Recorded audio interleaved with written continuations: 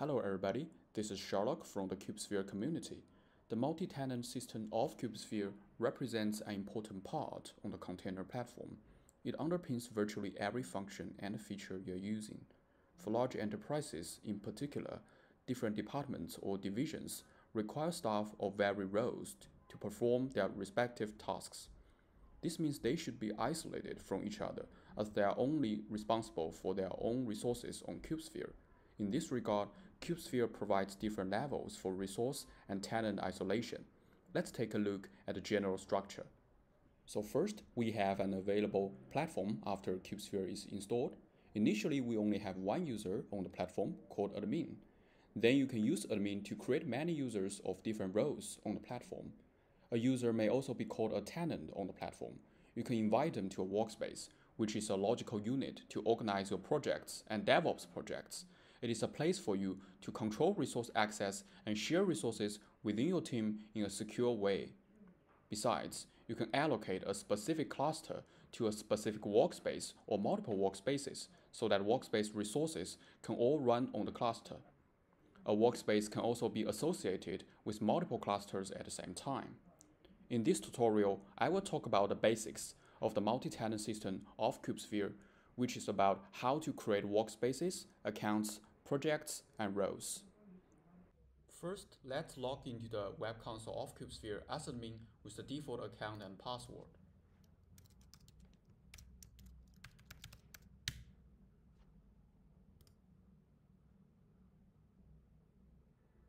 For security reasons, it is highly recommended that you change your password the first time you log into the console.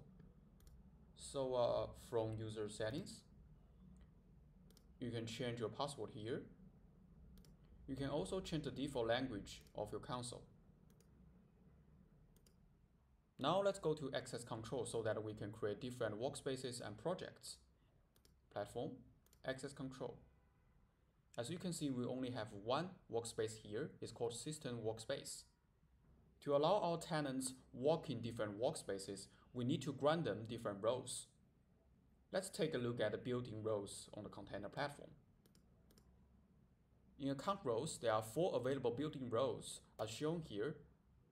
The first account I'm going to create is called user manager. This account is mainly used to create accounts for different tenants or users. Click accounts, create. So the name will be user manager and enter an email here.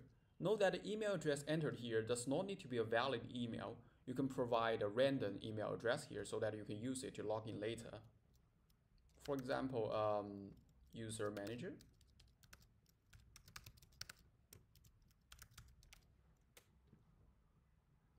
For role, let's select users manager and enter a password. You can also enter the description here. Click OK. So we have created the first account. Note that the account admin is the default account. You don't need to create manually. KubeSphere creates this account automatically once your cluster is set up. Now let's log in as user manager. Log out and log in.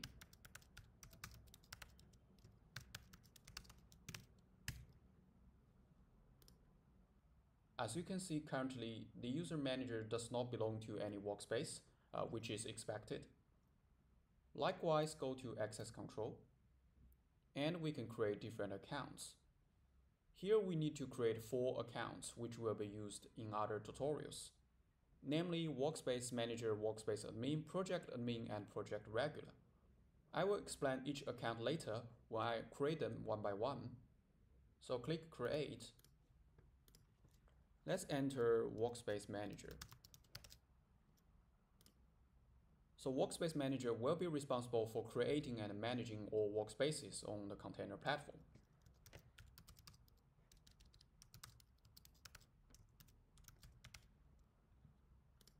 Select the Workspace Manager. Enter the password and the description.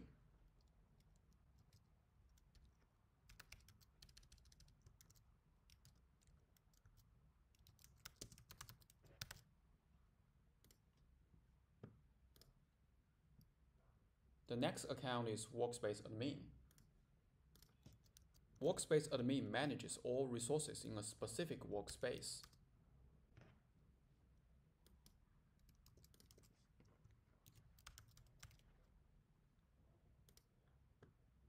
For the role, let's just select Platform Regular.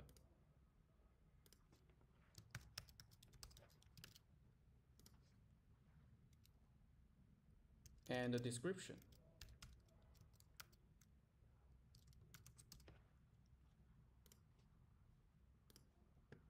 The next role is Project Admin. Project Admin is responsible for creating and managing projects and DevOps projects and inviting new members into different projects. Note that a KubeSphere project is the same as a Kubernetes namespace.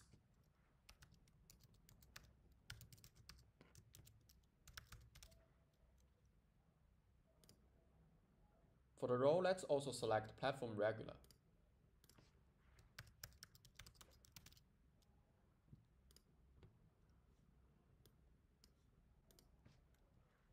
And the description.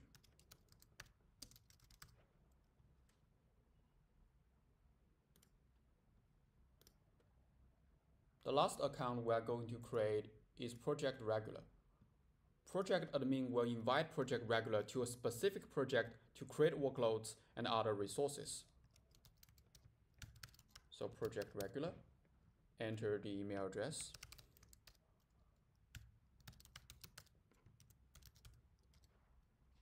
Select the role, Platform Regular.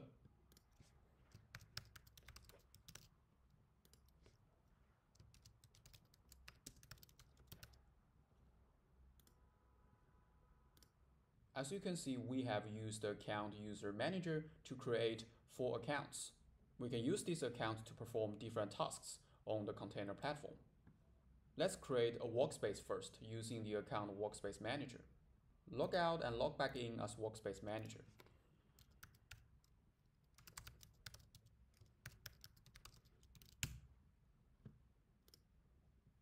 Like I said, this is our system workspace. This is where our system workloads run in. It is highly recommended that you do not make any adjustments to this workspace in case your cluster may malfunction. So click Create. Let's create a new workspace. Enter a workspace name, Demo Workspace, for example. You can set an alias or just leave it blank. And for this field, let's select Workspace Admin, because like I said, Workspace Admin manages all resources in a specific workspace. Click Create. Now we have our workspace ready. We can log out and log back in as Workspace Admin.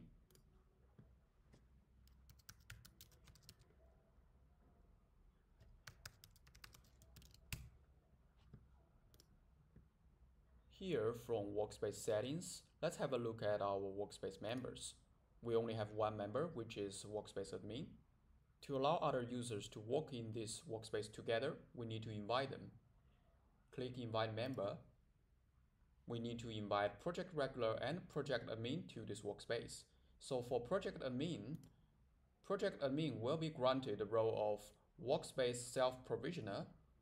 This role allows Project Admin to create different projects and DevOps projects. Besides, grant Project Regular the role of Workspace Viewer. Click OK. Now we have 3 members in this workspace. Now let's log out and log back in as Project Admin.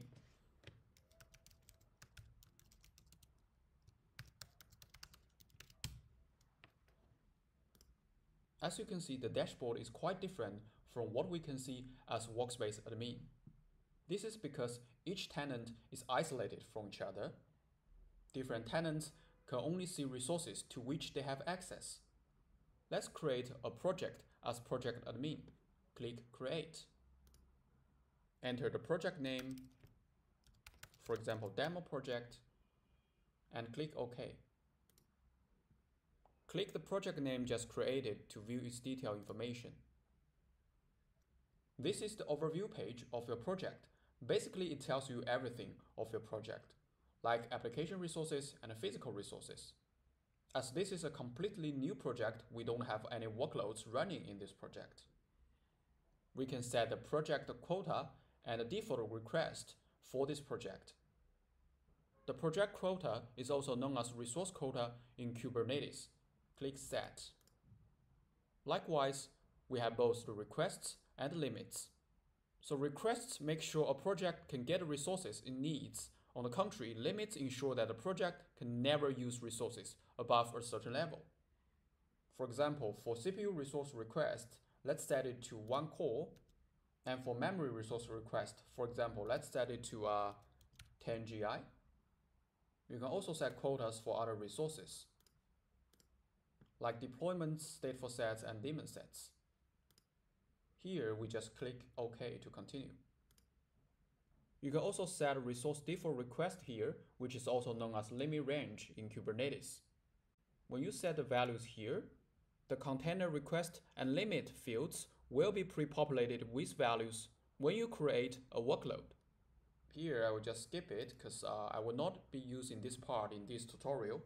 Let's take a look at the project members. We only have one member in this project. Invite project regular to this project as well. You can grant project regular the role of operator. That means project regular will be a project maintainer who can manage resources other than users and roles in the project. And click OK. Before I move to the next step, let's take a look at advanced settings. Before you create a root, which is ingress in Kubernetes, you need to enable a gateway for this project. The gateway is an NGX ingress controller running in the project. So click Set Gateway. We select the node port and click Save.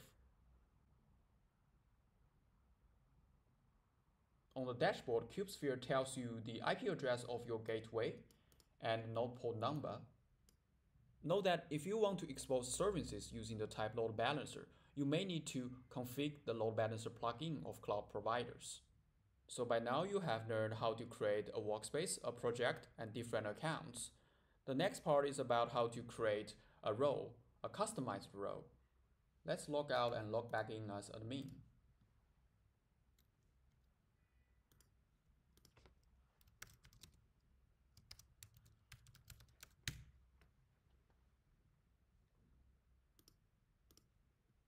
From platform, go to access control. We have 4 built-in roles. In reality, you may want to customize your roles for different users or tenants. For example, we may need someone to maintain our cluster specifically, also known as cluster administrator or cluster admin. So let's create a role for cluster admin. Click Create. The role identifier is the name of the role. So for example, clusters admin. And the description, the admin of clusters, edit authorization. So here you can select the permission or authorization you want this role to have. Let's take this 2. Keep in mind that depend on means the major permission must be selected first so that the affiliated permission can be assigned to this role. And click OK. Now we have this role ready. You can assign it to a user, and that user will be your cluster administrator. For example, let's create the account. So cluster admin, for example, and the email address.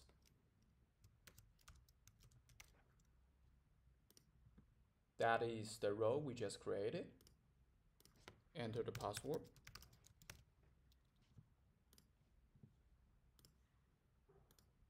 Now let's log in as cluster admin.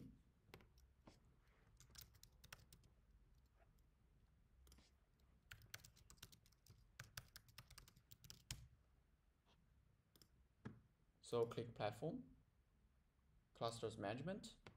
So this account can have a quite comprehensive view of your cluster.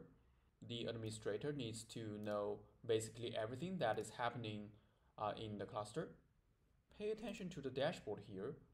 The account cluster admin can only see this part because cluster admin only has access to this part. Like I said, different accounts can only see sections to which they have access. Now let's log out and log back in as admin again.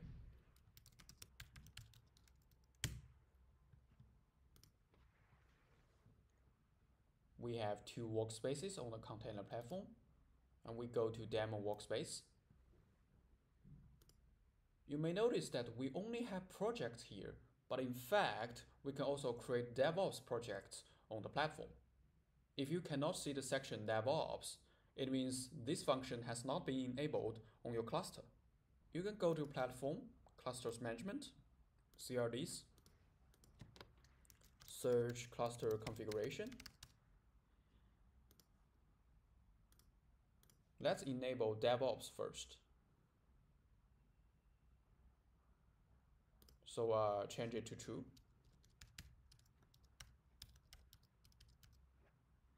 Click Update.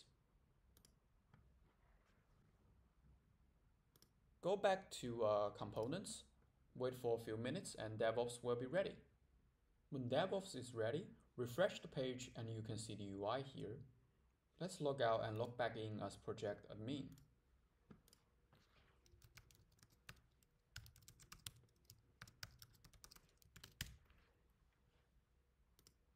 The section DevOps projects has appeared.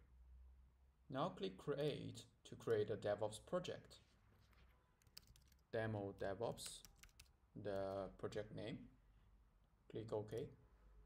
Click the project name to view its detailed information. We can invite Project Regular to this project.